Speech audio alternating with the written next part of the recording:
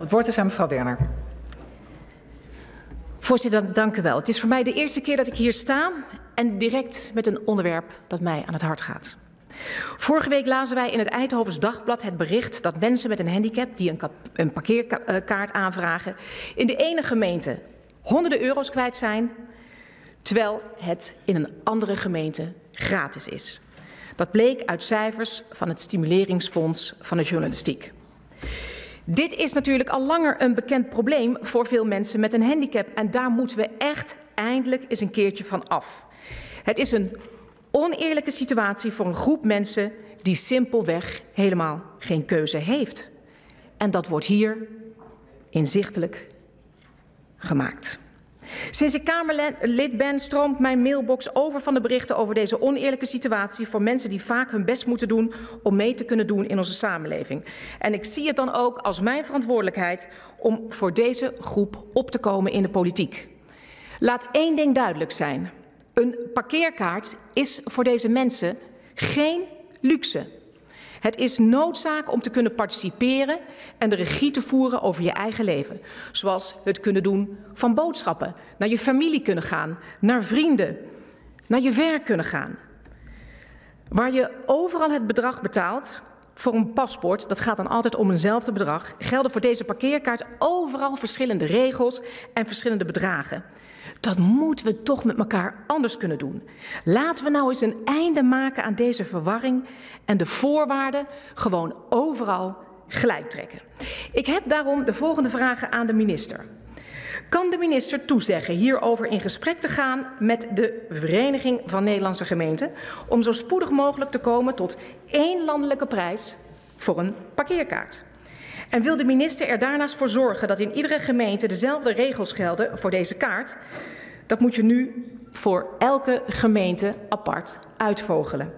En kan de minister er ook voor zorgen dat mensen, net als bij een paspoort, tijdig en duidelijk worden geïnformeerd vooraf als de kaart dreigt te verlopen?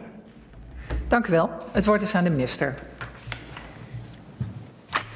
Ja, voorzitter, veel dank. En dank ook aan mevrouw Werner, die hier voor het eerst het woord voert, begrijp ik. Mooi dat het over dit onderwerp gaat. En goed dat zij hier zo voor opkomt. En zoals zij zegt, een onderwerp dat ook nauw aan haar hart ligt. En ik begrijp dat ook, want voorzieningen voor gehandicapten zijn ontzettend belangrijk. En ik denk dat heel veel gemeenten dat ook vinden.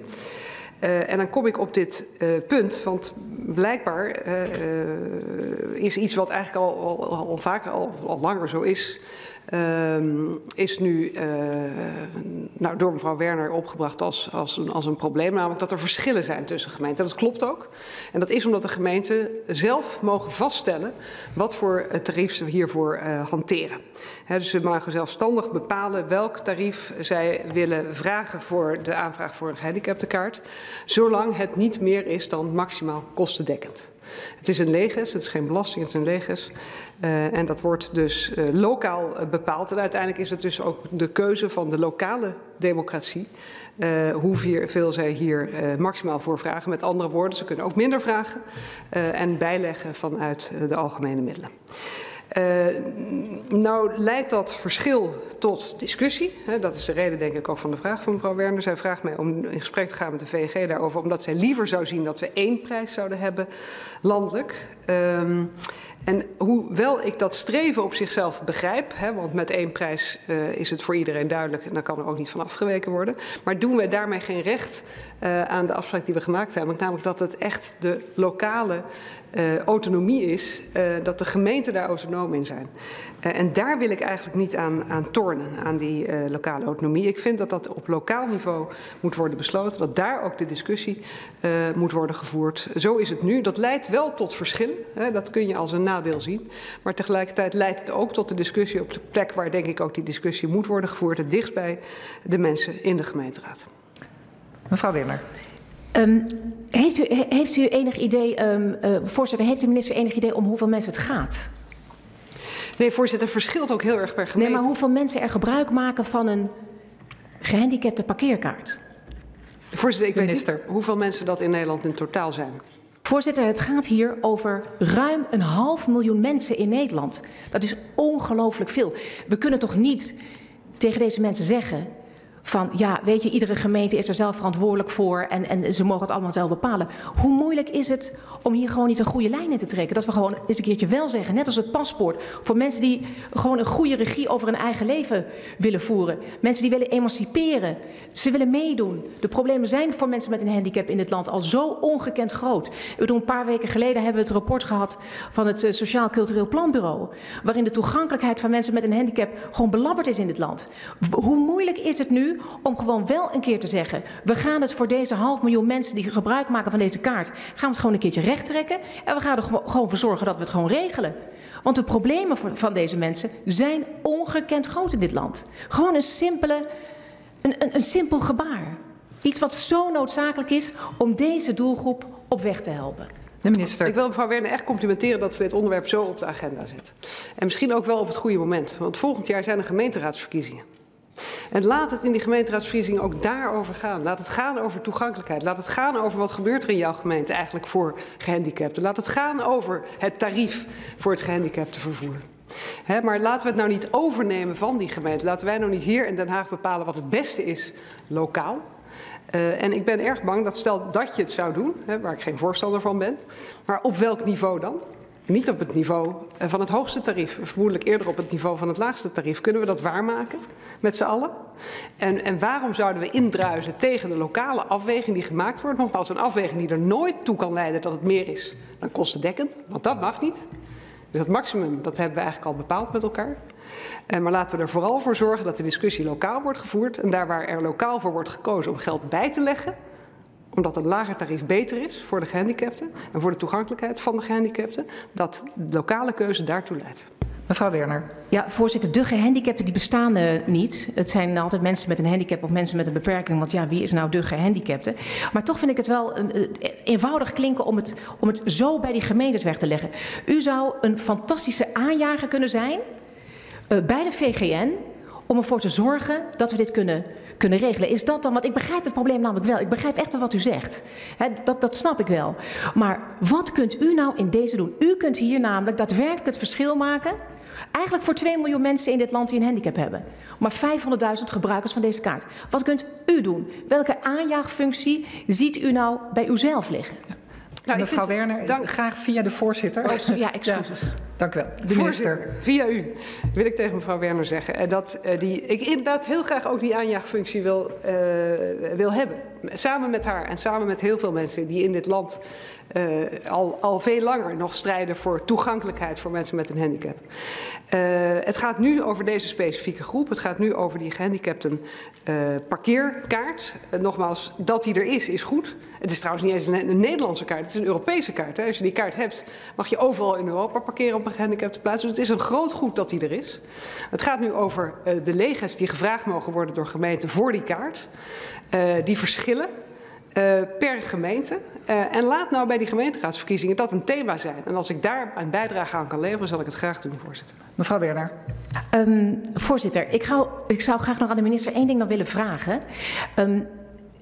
Ik hoop dat u zelf ook in gesprek zult gaan met de VNG. En mijn vraag is eigenlijk aan de minister wanneer ze dat zou willen doen om dit echt te prioriteren, dit echt urgent te maken. En wanneer de minister dan bij mij terug kan komen met de uitkomst hiervan. De minister. Nou, ik kan mevrouw Werner wel geruststellen. Ik spreek heel vaak met de VNG over de gemeentefinanciën. Wij spreken ook vaak over het thema toegankelijkheid, bijvoorbeeld in relatie tot de verkiezingen. Dus dat geldt ook weer voor de volgende verkiezingen. Ik ben best bereid om ook dit onderwerp op de agenda te zetten. Maar samen met de VNG ben ik steeds van mening dat we niet één stukje uit het hele bouwwerk kunnen trekken. Dus als we kijken naar de gemeentefinanciën kunnen we niet voor het ene onderwerp dit en voor het andere onderwerp dat doen. Dan moeten we eigenlijk in samenhang kijken naar het geheel. En dat geldt ook voor deze legers. Dat geldt overigens hetzelfde voor andere legers die ook gevraagd worden. Maar dat het onderdeel is van het gesprek met de VNG, dat wil ik mevrouw Werner best toezeggen. Mevrouw Werner, tot slot. Dank u, voorzitter. Ja, u zegt best bereid om het te doen. Ik zou eigenlijk alleen nog even willen toevoegen, maak dit echt urgent. Doe het, want het is ongekend belangrijk voor de emancipatie ook van mensen met een handicap in dit land. Dank u wel. Dank u wel. Dank u wel, mevrouw Werner. Er zijn een aantal vervolgvragen gesteld. Allereerst mevrouw van der Laan van D66. U kunt plaats weer nemen. Mevrouw van der Laan van D66, dan de heer Heijink van de SP, mevrouw Westerveld van GroenLinks en dan de heer De Kort van de VVD. Gaat u gang. Ja, dank u wel, voorzitter. En bedankt mevrouw Werner voor het adresseren van dit belangrijke onderwerp. Ik wilde even inzoomen op de gemeentes. Lokale verschillen bestaan er. Maar gemeentes hebben wel 268 miljoen euro gekregen om maatwerk te bieden. In plaats van de wet tegemoetkoming chronisch zieken en gehandicapten. En we zien dat er een stapeling is van kosten voor deze mensen. Dus eigenlijk is mijn vraag, wat is er van dat geld terechtgekomen? Want de evaluatie zou al lang en breed naar de Kamer gestuurd moeten worden. De minister. Ja, voorzitter, dan word ik op dit moment overvraagd door de Kamer. Dan moet ik even rugspraak plegen met de collega van VWS. En daar zouden we dan op terug moeten komen. Dat heb ik hier niet paraat. Ja. Het is goed als u daar misschien schriftelijk op terugkomt. Ja. De heer Heijink van de SP. Dank voorzitter. Ik heb exact deze vragen 3 jaar geleden ook aan het kabinet gesteld. En toen kwam het als antwoord, we gaan in gesprek met de VNG, met de gemeente. Nou, daar hebben we vervolgens niks meer van gehoord. En nu horen we gaan in gesprek met de VNG. Dat schiet dus niet op, wil ik maar zeggen. Het gaat om de prijs van een stukje papier.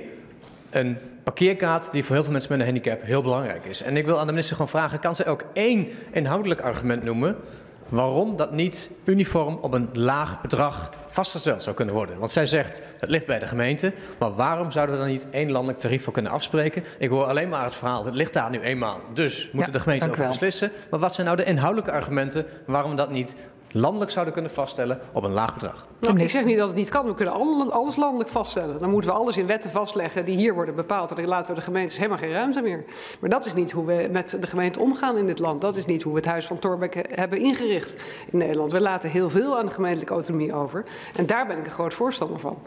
Hiervoor geldt dat in de Wegen- en Verkeerswet vast ligt hoe de gehandicapte verkeerskaart moet worden uitgegeven. Dat de gemeenten dat doen, dat die daar een kostendekkend tarief voor mogen vragen. Niet meer dan dat. En vervolgens laten we het over aan de lokale afweging, dus aan de lokale volksvertegenwoordiging. Zo hebben we het afgesproken.